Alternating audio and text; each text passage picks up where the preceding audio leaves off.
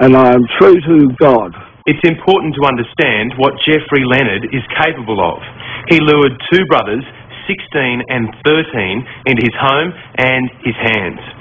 He showered them with gifts and money and even sent them love letters which are too sick to read out to you. The same goes for their police statements. They were systematically sexually abused beyond belief. I have not.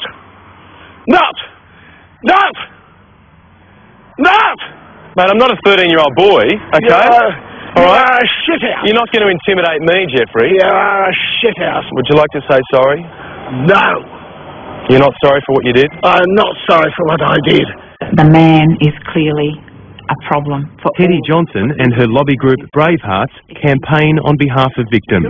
It's absolutely unfair that the perpetrator of the crime, a vicious crime, a destructive crime, has all this freedom to live where he wants to live and to move around wherever he wants to move around, whilst the victims have been forced to spread out across the country to simply get away from him. One of the victims has moved to Western Australia to get as far away as he can. Sure, Jeffrey Leonard has served a lengthy prison term, but his victims got a life sentence. For the rest of their lives, Jeffrey, they'll be thinking about that animal who stole their innocence. Not about the last time you had sex with anybody. That was an evil occasion, wasn't it? There was no consent there, was there? What are you saying, Jeffrey? You are saying that you too are a raper. You're enjoying this, aren't you? Do you think those young boys enjoyed it when you abused them as young boys? No, because Jeffrey Leonard was convicted before the sex offenders register was set up, he doesn't appear on it. The legislation wasn't made retrospective, so many of his neighbours have no way of finding out about his record.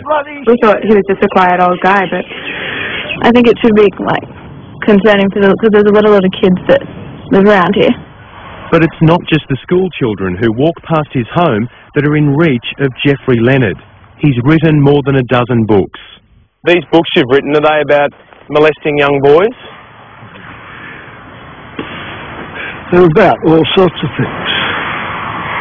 Are they about molesting young boys, Jeffrey? About molesting young boys. They're about molesting young boys. How to do it. And you'll never guess where you'll find one of his grubby publications. Two of the most renowned libraries in Australia, the National Library in Canberra and the State Library of New South Wales. I'm a writer. What I do is I'm an advocate. Writer, pedophile, yes, child molester, yes, grub. Grub. All right, grub. Grub. He's clearly a very disturbed man. The fact that he has written books and they've been taken seriously is frightening. The books and their author have a common cause.